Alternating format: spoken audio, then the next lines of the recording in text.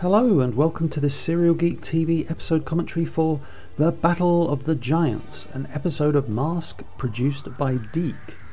So over here in the UK we had a lot of Mask episodes released to VHS, and I mean a lot. However, something odd happened in the 80s.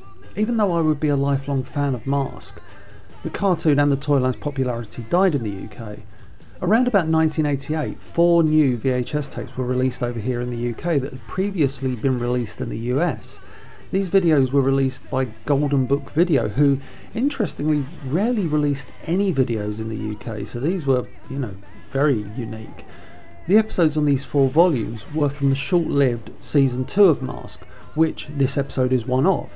And by short-lived, I mean 10 episodes, very short season. I should stress that in the UK we never had Season 2 shown on terrestrial TV. Actually, the more I think about it, we never even had Season 1 repeated in the UK. It had one airing and that was it. So as I said, these Golden Book releases were from the somewhat infamous Season 2. Why infamous? Well, Season 2 was a departure from the much celebrated Season 1. The episode structure of the first season episode played like a true action-adventure drama in which the heroes had to stop the criminals from succeeding in their latest plan to conquer the world. Season 2, it's just not like that in the slightest. This season sees the heroes and villains racing one another. Yes, racing.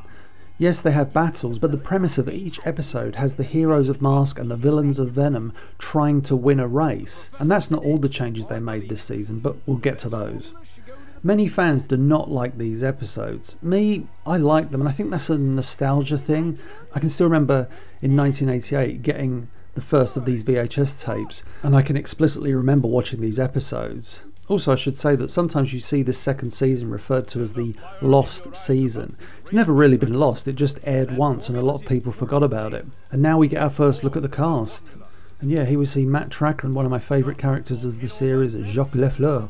Our first look at their new costumes. I say new costumes. Jacques Lafleur is there in all his traditional glory, but Matt Tracker is now in his Goliath uniform, supported by a new addition to the team, Nevada Rushmore. No plan?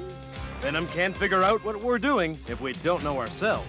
When you're up against those guys, it can pay to be unpredictable. And we're about to see the villains. This VHS, which had the episodes Battle of the Giants and The Battle for Baja, was the first time I saw these vehicles and characters. So you can imagine my confusion when we suddenly see 2 Miles Mayhems with no explanation. Technically, although you'll sometimes see it listed as the last episode of the season, the episode for One Shining Moment is clearly the first episode of the second season because there is a transition of sorts and the beginning of the racing season premise. So go and check that episode out if you ever get the chance, because that is clearly the beginning of this brief season. Even though this episode, like so many of Mask, has never received a decent digital transfer, it's actually one of the best animated episodes of the season. Though the episode High Noon would probably win that award, even if that particular episode is littered with mistakes. This scene is kind of symptomatic of the problems this season would face. Sometimes scenes just didn't make sense. Like here, Mayhem says that when Mask move, Venom must strike. But Mask just drive off, and Mayhem is angered that he was outplayed by Tracker, and we're left thinking, wait, what? How was he outplayed? And listen to this line coming up from Matt Tracker here. Oh, Miles, you angry with me? Oh, Miles, you angry with me? This season, there's a real difference to the way Matt Tracker is written. Maybe it has to do with Scott and T-Bob missing or something, but Matt Tracker is slightly cocky, a little arrogant at times, and some of his dialogue, it just feels like it was written for other characters. I don't know why the Mask team deduced that kangaroos may know a shortcut. What kind of logic is that when you're in an actual race? So bizarre. Ah, Volcano, Jacques Lafleur's Mask vehicle. I loved this toy as a kid. I was fortunate enough to get that and Outlaw, which was like the corresponding villain vehicle back in the day. I believe I got Volcano for my birthday in August and Outlaw for Christmas, so yeah, Christmas was great because I could play with 2 of the biggest Mask vehicles at that time. And speaking of toys and my birthday, in 1988 I got Goliath and Buzzard. There's even a photo of me on holiday in Devon with those vehicles. Maybe I should post that at some point. Goliath and Buzzard were great, as were most of the vehicles from this racing season. And I should stress, the reason this racing season was created was to promote the latest line of mask toys, which were based around racing. So the cartoon really was there to advertise this product, and it did a great job. What I loved about Goliath and Buzzard in particular was that they were two vehicles in one. I know you can say that about a lot of the mask vehicles, but Goliath had a race car and a truck, both transformed and did their own thing. Buzzard separated, as you'll see in this episode. You had two sidecars and a jet. I mean, the creators of the mask toys really did let their imagination run wild and create some wonderful things. I love Nevada Rushmore. I think he's my favourite of the new characters in this series. I love the design of his mask, although I think they could have been a tad more creative with his mask's ability. He's a Native American Indian, and so his mask has the ability to fire out little totem poles. One could argue that the mask pays homage to his heritage. The episode Cliffhanger, if I remember rightly, delves into the history of his tribe. In Season 2, you'll hear in the dialogue characters being given nicknames. This was something that Season 2 seemed to relish in. Matt Tracker was Cowboy, Nevada was Chief, Jacques Lafleur was Trailblazer, Floyd Malloy was Birdman, something he actually explains in a Season 2 episode. He says to Vanessa Warfield, "Call me Birdman, I hate the name Floyd," something that had never come up in any of his Season 1 appearances. And the nicknames were something that was in the original Mask series Bible. Alex Sector, whose mask was Jackrabbit, his codename was Megabyte, for example. The UK Mask Annual featured all the codenames of the Mask agents, at least that initial wave of Mask agents. Going back to that initial setup we saw of the heroes and villains preparing to enter this race, even as a kid I remember immediately wondering why the Mask team weren't wearing those masks. So this is one of the biggest changes the series made in Season 2. In Season 1, the Venom agents never knew who the Mask agents were, never knew their identities. The funny thing about that is, in the comics, in certain mini-comics that came with certain toys, in the lengthy UK comic, all of these canons had the Venom agents know full well the identity of the Mask agents.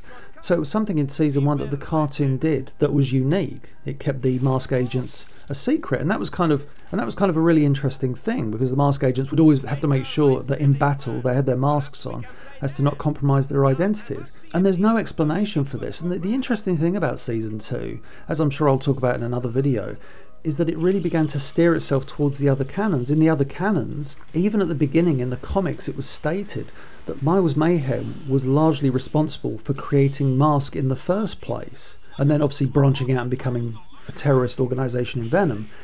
But the cartoon never ever addressed that. In Season 2, in that previous episode I mentioned for One Shining Moment, it is explicitly mentioned that Miles Mayhem was partly responsible for helping create Mask. And that's the one time the cartoon actually acknowledges that. So why then, for the first 65 episodes of this cartoon, does Miles Mayhem never figure out that his former co-creator of Mask, Matt Tracker, is now the leader of Mask? It's weird. This second season really does kind of retcon everything and even create a lot of confusion. It is nice to see, you know, the characters without their masks facing off. That was always the good thing about the comics. But the first season really did kind of celebrate the idea that the Mask agents were a mystery to Venom. Who are these men in masks? Who are they? I mean, the racing season must have been a nightmare for the writers. I say writers, only 2 are credited with these 10 episodes. And I'll speak about one of them later. The reason I say nightmare is because every episode was a race of some sort, and the winner wouldn't just get a trophy, but the trophy would contain a microfilm or a secret or something or the other. Or in the episode Where Eagles Dare, they're racing for the transportation rights to traverse a country, and if Venom win those rights, they'll have free reign to transport who knows what. It's bizarre how the series shifts so dramatically, not just the structure, but Venom go from being a terrorist organisation that Mask must stop at every turn, to a rival racing team, and Mask no longer need to summon their agents into action. That's gone. I mean, that was one of the really exciting parts about the first season, when Matt Tracker would open his briefcase or sit in front of his computer and summon the relevant agents to this particular mission, and you'd be sitting there thinking, oh, who are we going to get? Is it Alex Sector, Bruce Sato, Dusty Hayes, Calhoun Burns, Ace Riker, Jacques Lafleur, whoever? It's always very exciting. That's all gone this season. People are just the cast are just usually standing around when the episode starts. That's not an exaggeration. A lot of the time the characters are standing there talking, and that's where the episode begins. One of the most glaring changes this season made was the removal of Scott Tracker and T-Bob, who were in every episode of the original season and played a small but intricate role in each and every episode. Their absence is noteworthy because, yeah, I mean, I understand from a storytelling point of view it doesn't make sense for Scott and T-Bob to try and keep up with these races. It would make no sense whatsoever, but their absence is just so bizarre. I would love to see a season 2 Bible for this, but alas, I don't think we'll ever get to see that. I spoke to Jack Oleska years ago, probably in the early noughties, and I've known Jack Oleska, met him a couple of times from his work on the New Adventures of He-Man series. He was the primary writer for that series, and for this season of Mask, he was, as I mentioned before, one of 2 writers, the other one being Ray Dryden. Jack Oleska, when I spoke to him and I talked about Mask, he had vague recollections about writing for it. And when I mentioned season 2, the one thing he remembered was that they had to turn around these scripts so quickly. And you do get the sense that some of these scripts are rushed. There are some moments, as I mentioned earlier, with Miles Mayhem saying when they move, strike, and then they don't do anything, and then it's supposed to be a weird plan. And here we are heading to an Act 1 end break with a great shot of Miles Mayhem doing an evil laugh. There's an episode, High Noon, which I've already mentioned is one of the best looking episodes of the season, riddled with mistakes, but still one of the best looking episodes. That episode has such a confusing plot. I'll hopefully do a commentary on that at some point, but you will be baffled trying to figure out the plot of that episode. And you do think if you're given a week or so to turn around a bunch of scripts, there might be elements where mistakes are made. And here we are in Act 2. I do love this little bit of the plot. Even though Venom are winning the race, Matt knows that Miles will do his best to eliminate the masked team before winning. So Matt knows that Venom will not make it to the finish line first because they will come back to try and eliminate Mask. It's a great little twist to the story. The good thing about this season is that the vehicles do take a considerable amount of damage. Yeah, there was damage to the vehicles in the original, with Firecracker being written out of the series and Thunderhawk being trashed numerous times, but there was something different about the way the vehicles would be battered in this second season. So here, we're about to see Jacques Lafleur use his Mirage mask. And now, the reason I'm bringing this up is that in Season 1, Mirage, the mask, would make he and his vehicle invisible. Never really gave it too much thought. However, in Season 2, in this episode here, Mirage does what you would expect it to do. It creates mirages. So here, Jacques Lafleur creates a mirage of the finish line, prompting Floyd Malloy to rush ahead, and so Jacques can gain the advantage by, eliminating him, as it were. But it's so funny that they just changed the idea behind the mask, and I guarantee that wasn't the writers looking at Season 1 and thinking, let's change that. I guarantee they were looking at the series Bible. It said Jacques Lafleur's mask Mirage does this, and I can imagine that the series Bible does explain that the mask was used to create mirages. That's what the clue's in the name, right? Floyd Malloy pops up in a couple of Season 2 episodes. My problem with him is that he's written as a bit of a moany wimp. In Season 1 he's a little more cutthroat, like a businessman, constantly talking about money, whereas the other Venom agents just appear to be there to do their job. Floyd does seem to be exclusively in this, not for world domination, but just to line his own pockets. Same with Bruno Shepard. Bruno in Season 2, he pops up a few times, he's written as a brainless brute. Whereas in Season 1, he was a big guy, but he was intelligent. I even remember in one episode, Bruno educating Cliff Dagger that snakes don't hear, so Bruno clearly knew his stuff. I think the reason Bruno is written as a brainless brute this season is because Cliff Dagger is gone. Cliff Dagger was very prominent in Season 1 as part of the Venom team, and he was the henchman, the brainless brute, as it were. With him not in this season, it's up to someone to fill that role, and in this case, it's Bruno Shepard. Actually, thinking about this episode, Matt Tracker's new mask, Shroud, creates a purple cloud which people cannot see into. Brad Turner, who shows up a great deal in this second season, his new mask is Eclipse, which creates a black cloud which people cannot see into. Not sure, I never thought about that before. Like, two new masks with exactly the same power. Because I hadn't seen the toys yet, I had no idea what Mayhem's new mask was. We had Viper, which was a mask he used with Switchblade, Python, a mask he used with Outlaw. This one, Flexor. Flexor, such a strange name for a mask. The mask creates an impenetrable, flexible shield of sorts. But to call it Flexor, that's so weird. I remember as a kid thinking it was called Blixer, because listen to the way Miles says it in this episode. It's like, Blixer, on! And when I eventually got the figure, I was like, Flexor? At least Maximus Mayhem, his twin brother's mask, is easier to figure out. Deep Freeze. I can understand Deep Freeze. I love the way Maximus Mayhem just pushes Miles aside, and then we see another part of the Venom vehicle Buzzard used. You can use the spoiler as like a hand glider, just like that. I don't think that was explicitly stated with the toy. It's been a while since I've seen the toy, to be honest. God, thinking about that toy, I had that for years. I had that into the late 90s, and I gave it to my friend's son. My friend's son must have been so confused, having all these random toys from the 80s in his collection. He had Transformers, he had Mask. I think I tossed in a few Ninja Turtles in there. I hate kangaroos! This scene here, I mentioned Matt Tracker being written differently. Here especially, he loses his cool with Mayhem, gets very angry and very aggressive. That's just not the character we saw in the first season. Even when Venom inadvertently kills Scott Tracker for a few minutes, Matt seemed somewhat, Venom will pay for what they did to Scott. In this one, we're talking about a race and the fairness of a race, and Matt is losing his cool with Mayhem, who's trying to play mind games with Matt Tracker. So I own a few cells from Mask. The funniest thing is, cells from this episode pop up every once in a while, but from rarely any other episodes. Back in the day, and I've talked about this before, I used to go into the warehouse that housed all of the Filmation cells, like from every episode of He-Man, Brave Star, Fat Albert, you name it. And these boxes were all in production order. And you think, what's the relevance of this to a Mask commentary? Well, that warehouse also had a bunch of Deke cartoons in. I only found that out much later. And the funniest thing is, for the longest time, I was led to believe that Japanese animation cells didn't last as long as American animation cells. And I'd seen over the years Japanese cells for sale, particularly from the Real Ghostbusters cartoon. And I would notice on certain cells that the lineup was browning slightly. And I consider myself a connoisseur of animation art collecting. I've been doing it for well over 25 years. It wouldn't be until roughly 2016, 2017 that I got my first Japanese animation cell from the Real Ghostbusters cartoon.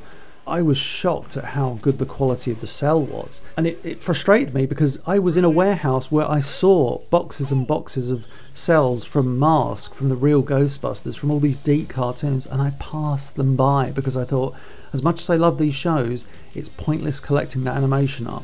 Cut to now, I own a lot of cells from the Real Ghostbusters, but also I do own a few from Mask now.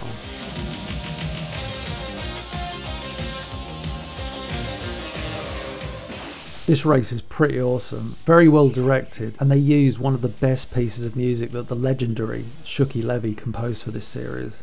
I just wish to some extent the music wasn't in place, or that they had boosted the sound of the cars, because you really want to hear those Formula One engines roaring along. Coming up, we see a crowd shot. Listen to the people cheering and celebrating. My ear always picks up, it's close, Fat Belly's got the lead. I'm like, Fat Belly? I don't think the voice actor is saying that, but it certainly sounds to me like they're calling Miles Mayhem Fat Belly. I don't know. Let me know what you think it is. Listen to that piece again and tell me what you think it is. So yeah, Matt Tracker has won the race. Hurrah! And he will get the secret formula. So yeah, as I mentioned before, these races would end with the heroes winning a trophy, but in line with the trophy there was like a secret formula or an antidote for something. There was always something tied in with it. Oh, Mayhem is annoyed now. But yeah, I admire what they tried to do in season 2. Yes, they were catering to the toy company. Push these toys, turn it into a racing season, because that's primarily what we're doing with the toy line. But yeah, I feel that the writers Jack Aleska and Ray Dryden did their best, and there's something about this season I like a lot. I'm not sure why. Maybe it's just the fact that it is different. Maybe the fact that it's because it makes the dramatic change. And yeah, so season 2 of Mask, I'll probably cover this in a video where I talk about all the changes in depth and showcase more examples, and I'll probably do another episode commentary at some point. I think it has value. Again, I can understand why Mask fans may not like it. I mean, it's nowhere near as good as the first season. That season is full of characters and really, really wonderful stories. This season is quite linear in its storytelling. It's just A to B, literally start to finish, which is the race. But I think Jack Aleska and Ray Dryden did their best to meet the requirements of the toy company. So Kenner would have said, we want 10 more episodes of Mask. It needs to be based around these vehicles. The theme of this wave of toys is racing. Go for it. And so you've got Jack Aleska and Ray Dryden musing and thinking, well, okay, we'll try and work Venom, the terrorist organisation, into a racing season. And this is what I mean. The episode just ends with the villains driving away. You think, this is Venom and Mask. They would battle till the very end, and then Mayhem and his associates would flee because the day is lost. Here they just lost a race. What's to stop them just going over to the Mask vehicles and trashing them or something? It's weird the way this season changes everything. The PSAs in this second season were odd, in a weirdly good way. All the heroes basically seem to live together in Matt Tracker's mansion, and all the Venom agents seem to live together in a huge mansion that belonged to Miles Mayhem, which kind of proved that crime does pay. There's one particular PSA where Slyrax and Bruno Shepard are doing garden chores, but it looks like they all live in this luxury mansion. My favourite of the PSAs features Nevada Rushmore, Jacques Lafleur and a puppy. We'll get there one day. It cannot be ignored that this season is such a departure from what we had before. But yeah, hopefully in another commentary I'll cover it. Maybe I'll even do High Noon and just sit there pointing out all the animation errors. That episode blows my mind. Visually really nice at times, but riddled with errors. And that's the end of this episode commentary. I hope you enjoyed it. If you did, please be sure to like, share and subscribe, and I will catch you on the next one.